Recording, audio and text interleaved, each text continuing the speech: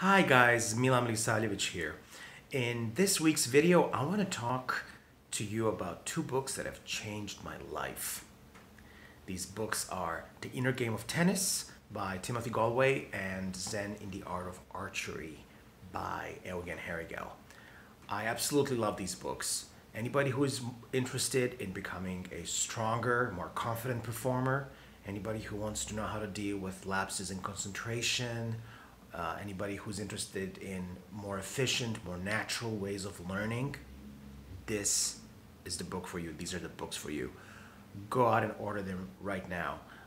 You can find these used for just $1 or $2 a piece, and order your copies. And these books are really tremendous.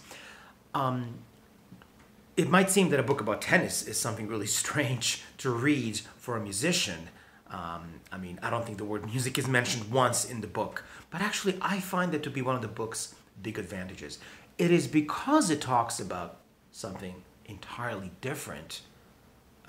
It's because of that we can find these very strong parallels, actually, with music performance. If you think about it, many things are the same. Tennis is this very complex skill, very complex motorically and psychologically, and the psychological side of it is truly what separates the strongest players from the less strong ones.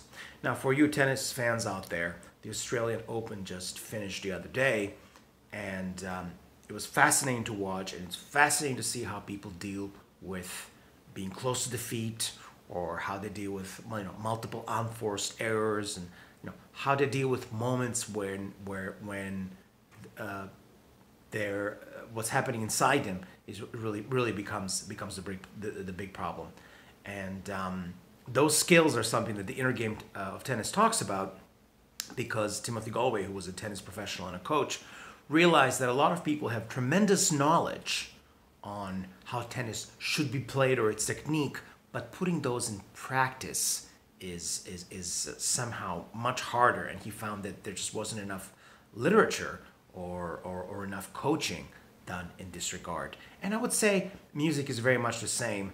We do work a good amount on the technical, on the craft side of things, but what's going on inside your head doesn't usually get a lot of attention. So if you're a young player, or even if you've been out there for a while but you're interested in learning more about the psychology of performance, The Inner Game of Tennis is the book for you.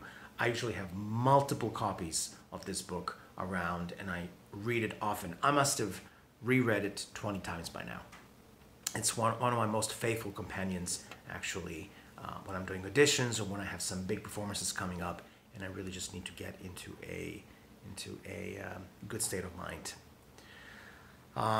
The other book I want to talk about is Zen in the Art of Archery. This book was written by Eugen Herrigel, who was a professor of philosophy, and he lived in Japan in the 1930s.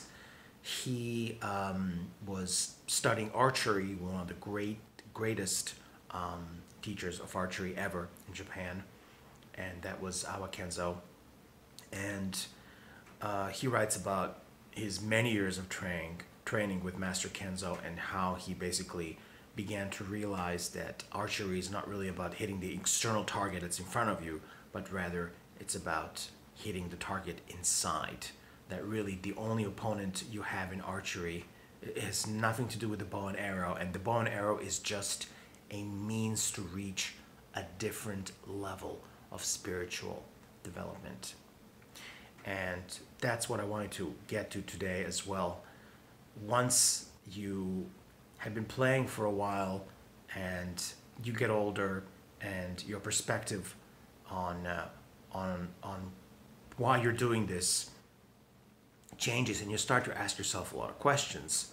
I find that a lot of players, and I myself included, I was in this position as well. You start to, you go out there and you want to win in the contests you're entering, you want to do well in professional endeavors you're doing, but one starts to ask oneself, what am I really going for? Who am I really competing against? These books give you some incredibly valuable insights into that. And for me, when I was in my early 20s and I discovered these books, the idea that ultimately it's about conquering yourself and your own demons, was an incredibly refreshing one. To go back to tennis, for example, so the Australian Open just finished the other day. This is one of the major tennis tournaments of the year, and it's always fascinating to watch. To those who don't watch tennis, I recommend you watch tennis at least so that you can see how people deal with self-doubt, with lapses in concentration, or being only points away from defeat. It's those skills that are absolutely crucial in being a good performer, no matter what your field of expertise is. And viola, of course, is just one of them.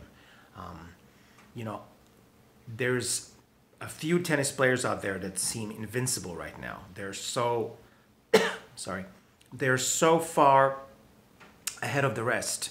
And yet, I strongly believe that they're not the only ones with this kind of talent. The difference is that a lot of people ultimately never get to a point where they really fix their own problems and they take care of these internal issues that they have that ultimately prevent them from playing their best. And if you're interested in this kind of topic, The Inner Game of Tennis and Zen in the Art of Archery are the books for you. You might want to start with those. There is, at this point, a good amount of literature on this topic. There's also books by Noah Kagayama, who I like very much. There's a book by Steven Nachmanovich on this topic. I think it's called Free Play. There's books by Don Green as well. I've worked with Don myself, and he's an absolutely fantastic coach, and I strongly recommend him as well. If you want to start, however, with the essential reading for anybody who wants to become a better performer, start with these. They're available everywhere, totally inexpensive if you buy used, and the ideas in them, I mean, I could make 10 videos about this, but for starters, go out there, start reading them, and start thinking about how is it that you learn things, and how much are you really relying on your subconscious mind to absorb information, and how to ultimately lead you into a place where you're a stronger performer. I think that's a fascinating topic to discuss and observe. So there you go. I love these two books. Go out and get them. And thank you very much. Leave your comments below, and we'll talk more again in just a couple of days. Thank you so much. Bye.